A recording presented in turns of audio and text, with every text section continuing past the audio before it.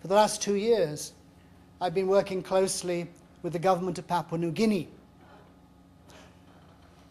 chairing an independent advisory group on HIV, which advises the government, the development partners, and all of the agencies involved in HIV prevention work on how to upscale the quality of the work. And one of the biggest issues in Papua New Guinea is the Highlands Highway, which connects at one of its ends the open-cast mines of Oktedi in the Sandown province of that country. And at the other end, when it snaked its way across enormously complex and difficult terrain, the ports where the ore is exported to the world. And along that highway, the road is improved, but rates of infection in almost every stop are going up. People are actually stopping off more frequently. They're not driving along this long, smooth road, not stopping. And indeed, new forms of transactional sex. Entire book, Wayward Women, by one of the academics working here, is she in the room, here in Toronto University. Holly, are you here? Okay. Documents how new forms of transactional sex are emerging on that route. Not sex work as traditionally understood, although I always have problems with traditionally understanding sex work anyway, but new forms of exchange where the lorries stop along the way, where food is obtained, where overnight rest takes place, and so on. So in that particular context, road improvements have produced quite the opposite effect. And context really matters, and it has to be the starting point for the work we do. Some of my other colleagues and friends, Judy Auerbach, Justin Parkhurst, Carlos Cáceres, and Kimberly Keller, have just written a paper for the AIDS 2031 initiative. It's on the, well, actually it was on the AIDS 2031 website until 2 weeks ago, and then when I checked last week, it seems to have disappeared. It says, please write to so-and-so for it. I don't know what that means about it. Anyway, in this paper, which is around social and structural drivers of the epidemic, you find this statement about poverty and how it too can produce contradictory effects. They say neither poverty nor wealth is a social driver per se. Rather, it's the context in which some people are wealthy or the context in which some people are poor that can lead to relational patterns resulting in forms of sexual networking that can spread HIV. Poor people in some settings may be more likely to engage in particular practices which may increase the risk of infection. And wealthy people in some settings may find that their wealth permits greater social and sexual networking or allows them to have a higher number of regular sex partners, which may put them at risk as well. I was in a hotel in Dar es Salaam 2 weeks ago for a conference on HIV, and they called it most at-risk populations, another term I don't really like, especially when it's reduced to MARPS, as the acronym seems to be becoming. The more we use these acronyms, the more we distance ourselves, from human beings and their circumstances. But anyway, in this hotel, in the room next to me, in the room across the corridor, all manner of sexual transactions were occurring as wealthy politicians from the capital dropped by, normally at 10 o'clock in the morning, to be gone by 4:30 in the afternoon. I said to the hotel, what's going on? They said, we have block bookings on that floor. I said, why? They said, well, you can tell your wife or partner you're going to the office and you can be back by tea time. This is extraordinary. Well, it was also reassuring the honesty with which the issue is visible and being talked about. It's not the same, of course, only in Dar es Salaam. I'm sure it's the same in the hotel here in Toronto that I'm staying in. I find it very strange that at 11:30, or, sorry, 10, I'm on UK time.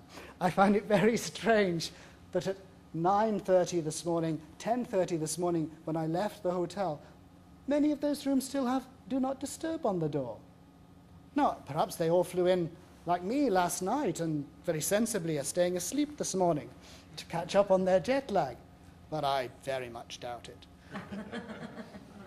I don't know. I could be completely off it here, but I suspect there's a kernel of truth in all of this, that transactional sex in all of its diversity, in all of its forms, and wealth, may create particular forms of vulnerability in the context of the epidemic that remain unaddressed to this day. This is just one of the issues, I think, that Judy, Justin, and Carlos are encouraging us to think about. One way forward, then, and some ideas to think about and to take with you, particularly those of you who are beginning to set up this Centre for HIV Prevention with this focus on social factors. I'd like to just share with you a framework, or the beginnings of a framework, which Judy, Carlos, Justin, and others have developed for the AIDS 2031 initiative. And it encourages us to think carefully about two different sets of factors. First, the causes of social vulnerability, be they distal or proximal.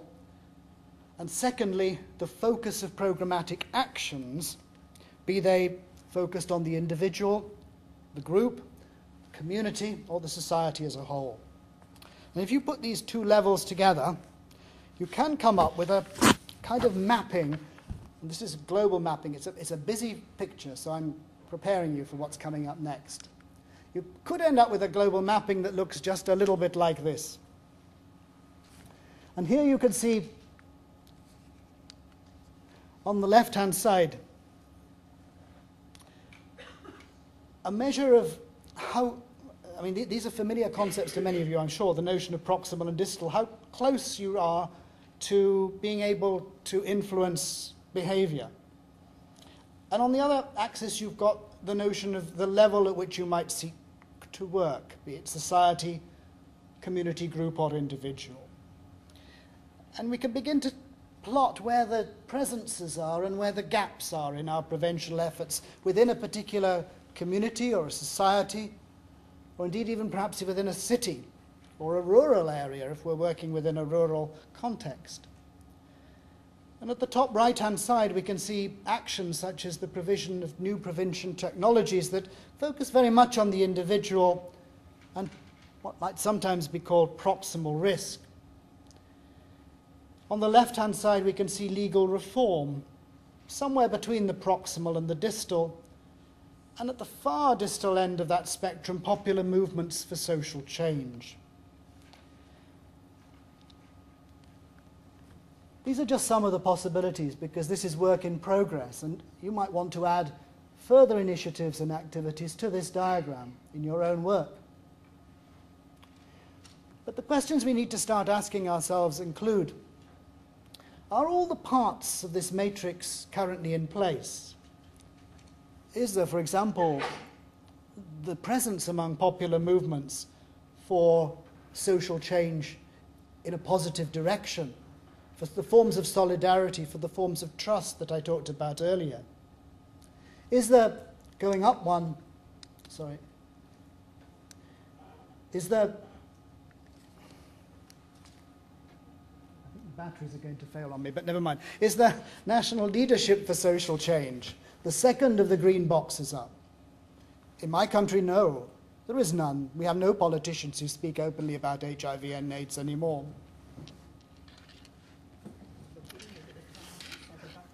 Thank you very much. Are there any... Oh, is it turned on? It's on. It is on. Thank you anyway. There's clearly a jinx in the room. Second box, green box up on the left-hand side. Are there the forms of national leadership for social change that need to be in place? And have we got, moving over to the right-hand side, programs to shape the immediate drivers of specific forms of group behavior? Because, of course, most HIV transmission occurs between at least two individuals, if not more. But I've probably said enough about that, because that's just one of a number of frameworks that could be used to begin to think about these ideas more constructively. And I'm also reaching, I know, the end of the time that I have available this morning. So I really wanted to end just by summarizing what I've tried to do. First, I've tried to spell out something of the history of work around social structure in HIV prevention, trying to stress that this is not a new phenomenon. It's been with us for at least 20 or more years. And there are success stories to know about, and there is work to be done. Secondly, I pointed to the developing political economy of HIV, its narrowness in many ways, and its unwillingness and inability to produce the forms of collectivism and solidarity and trust that need to be in place. I've spelled out some of the key elements of a comprehensive approach to HIV prevention, and I've tried to offer some of the conceptual tools that might be helpful in thinking about this. But in conclusion, I want to stress the value of working together in partnership. Partnership both with each other and partnership with the communities most impacted upon and affected by HIV. And I know that there are a number of community people here today, and I thank you for being here in this environment. But the last few years have seen what I'm beginning to characterize as a form of reductivism in HIV prevention, in that what people do, and even the course of the epidemic itself, is being systematically misunderstood. How else can we explain the UK government patting itself on the back and in every international forum telling people about its success when the epidemiology paints the opposite picture? So this form of reductivism, this misreading, is systematic. It's not just a coincidence. It's got a purpose to it. And it holds the very real potential to disorient us, to divide the social from the medical, the social and the medical from the community, to fracture even the community itself.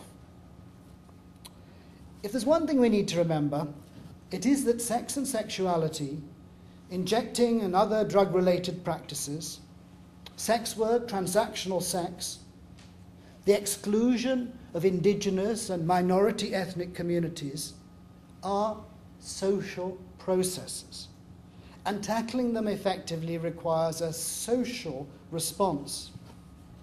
Understanding these processes and responding to them requires social scientists, community activists, public health specialists to come together, because we are all social beings. It requires us once again to recognize that HIV is simply too powerful, too damaging to be left to any one group alone.